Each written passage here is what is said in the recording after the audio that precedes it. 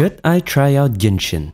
A question that I've surprisingly heard quite a fair few times in the 4 years that I've spent mucking through scraps of artifacts and praying to RNGesus to not lose a 50-50 in this game.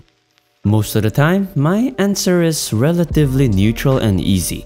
Go and try it out and see what you think. But for the sake of this video, I want to dive a little bit deeper into the question and help people figure out if they should try the game or avoid wasting their time on it. Let's just get right into it. The name's Leafy, and welcome back to Let's Talk Slow About Games, Genshin Edition. I want to start this off by eliminating the easier conundrums of the question, so I'm just going to quickfire it. If you say, game looks fun and I want to try it, then go make sure you have the space on your device. Trust me, you're gonna want to do that. Download it right now and give it a try. The game's free, there's literally no downside to just trying it out. And all you need to do is give it a roundhouse kick off your device if you end up not liking it. Next one, you think the game looks fun, but you hate and despise open world games. Then I guess it's best if you don't try it. Genshin is notoriously map exploration heavy. And don't be tricked by the looks of this innocent map right here. You have random islands all the way over here, these subsections to explore, and a whole slew of underground and underwater exploration for you to do. If you don't like open world, you'd sooner throw your gaming device out of a window rather than completing the first chapter of the main story. Right, those were the easy and quickfire ones. Now let's get into the meat of the discussion and start with the scenarios where I would recommend playing Genshin to you. Let's say you understand gacha games. You understand what to expect from these types of games and you love exploring massive open world maps. Then Genshin would be the game for you. Where the game would be held for those who might like having to explore giant maps for achievement and overall completion, you've got all these regions and sub-areas to get 100% exploration status in. There are an insane amount of different ground levels that you'd get to dive into once you've completed most of the prologue stuff, and the amount of rewards you stand to gain will add to your satisfaction in managing to complete most of it, if not all of it.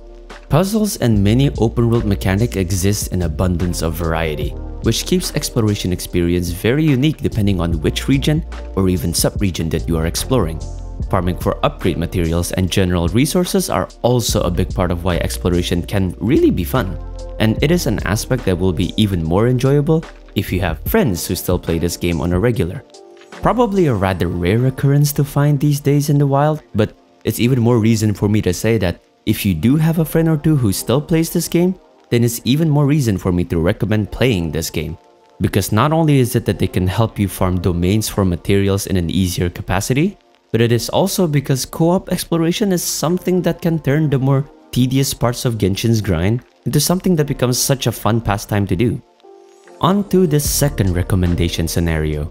If you're someone who's trying to find a game which does not employ the same old hack and slash or rather Souls-like type of gameplay that many varieties of games have these days, then you'd probably enjoy Genshin's very unique team-based playstyle.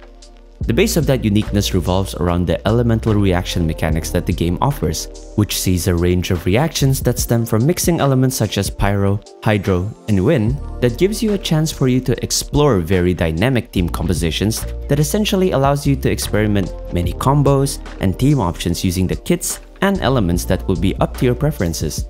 The depth between the amount of characters you have to play from, coupled with the fact that each of them presents their own different playstyles, makes for an extremely fun team building process, whilst moving away from the normal conventions of many other games' combat mechanics. Now, on to the last recommendation scenario, and personally my biggest reason as to why I still play this game is the story and the world building.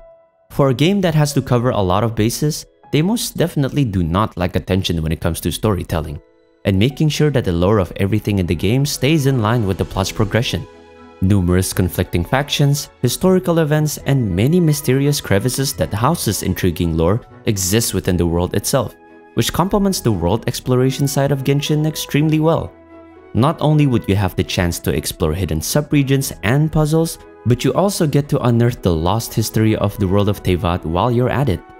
However, I have my own favorite part of the world building, because while I think the main story in itself is mostly impressive, bar the Inazuma arc, what really sets it apart from the other gacha stories is how well they are able to incorporate characters from different backgrounds to the lore and make them have connections relationships, and backgrounds that make sense. You'll see characters that ranges from knights, mercenaries, dancers, centuries-years-old gods, and even a child terrorist. The writers don't skip out on their backgrounds and made sure that most of them have an interesting stake within the lore of their region. Most of them has character quests and hangout events that serve to give us a peek into how their daily lives are, further building that connection we might feel towards each character as the MC.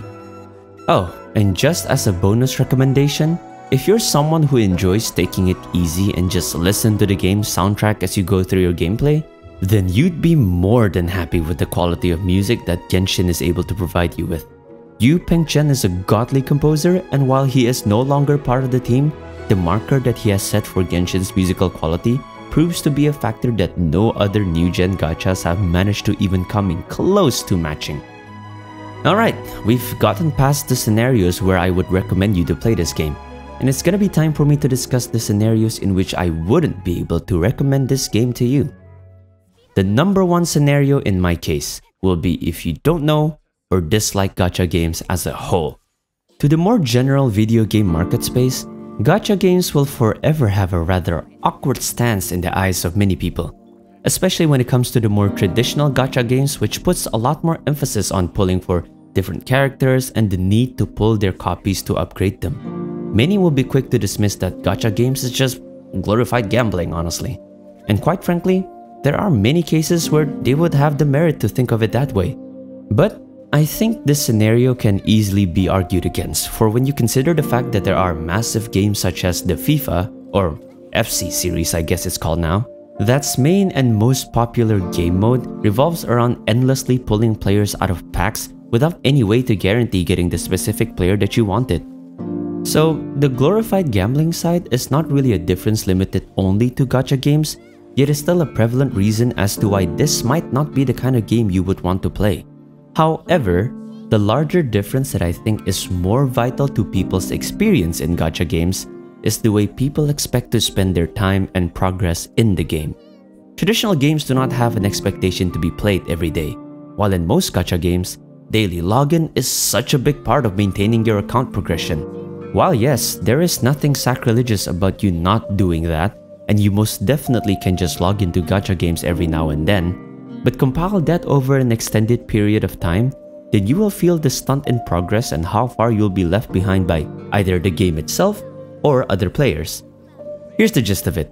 The end goal of any gacha game is to collect premium currency through completing various quests, objectives, and events, and then use them to pull for new characters that you might want or need.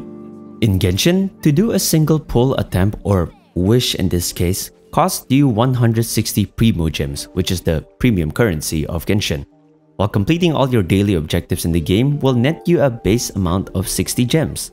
That means you will need to do 3 days worth of dailies to accumulate enough premium currency just to do one pull. So while missing 1 or 2 days doesn't seem all that bad, when you miss, let's say, consecutively 2 weeks or 14 days, that's enough for you to lose 840 gems due to inactivity alone. Quite substantial in the grand scheme of things, not even counting if there happen to be events or special gift gems that you can only collect by logging into the game that day.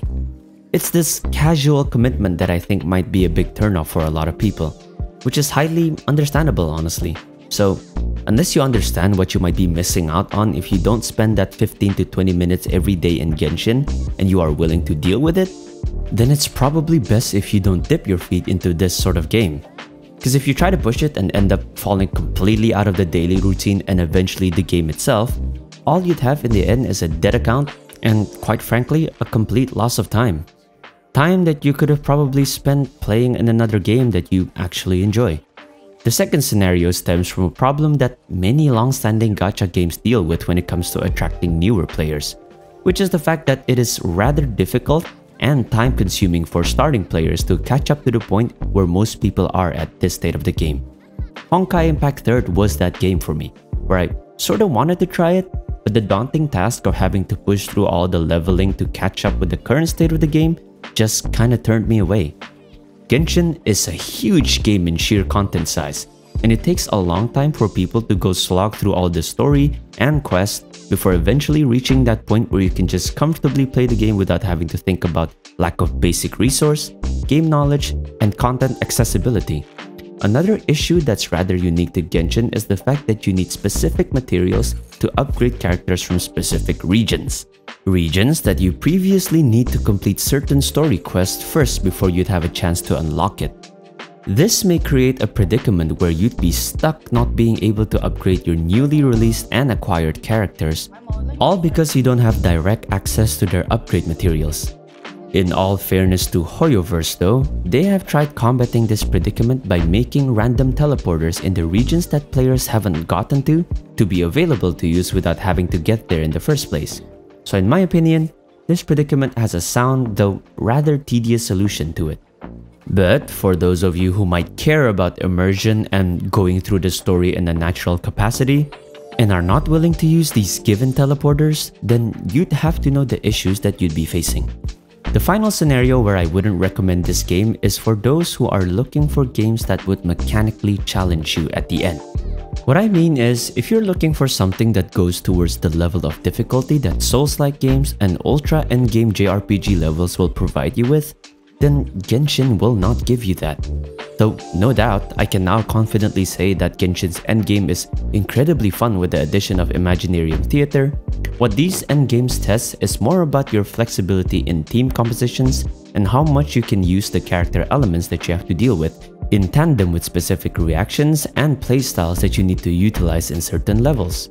While there are some very rare cases where enemy elites will have new moves that only shows up with increased aggressiveness, most of them will only either have an increase in HP and how hard they hit.